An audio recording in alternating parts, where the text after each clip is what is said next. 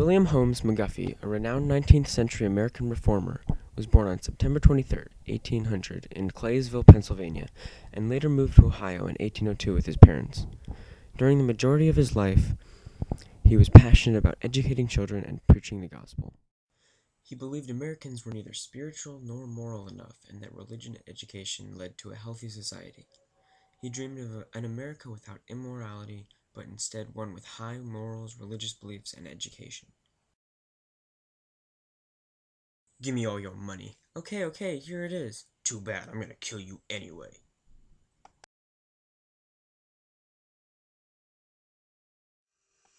Kumbaya, Lord, Kumbaya. McGuffey wanted to achieve this goal by educating everyone, morally and spiritually. One day, while McGuffey was teaching at Oxford, a small publishing company asked him to create a textbook series of readers for elementary-age students. He was overjoyed because he now had a medium through which he could teach his personal philosophies to kids. McGuffey completed the first 4 of his readers in less than 2 years and was paid handsomely for doing so. The readers encouraged standards of morality in the United States and helped shape the American character. The McGuffey readers sold more than 120 million copies in the 18th and 19th centuries and continue to sell 30,000 copies a year in modern time. McGuffey is remembered as a theological and conservative teacher for attempting to instill Presbyterian beliefs and morals into his students. His readers greatly affected the lives of children for the revolutionary new way of teaching them to read. McGuffey was not alone in the world of social reformation in the 19th century America. The growing social divisions and European immigration created a perfect atmosphere for reform and improvement of society and morals.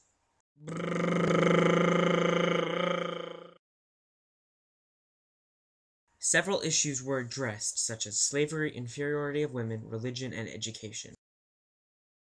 Men rule! McGuffey, however, was not the only education reformer. The movement was led by a Horace Man. All of the reformers were idealists in a way. They wanted to accomplish something very large in a short amount of time. Most of the goals would be achieved, although maybe not until the 20th century. Although slavery did not end until after the Civil War, abolitionism had a huge effect ending it.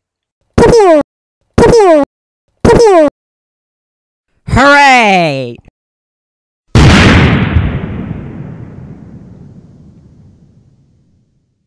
Racism continued to be an issue well into the 20th century. The Reformation in the 19th century set up a good position for later reform in America.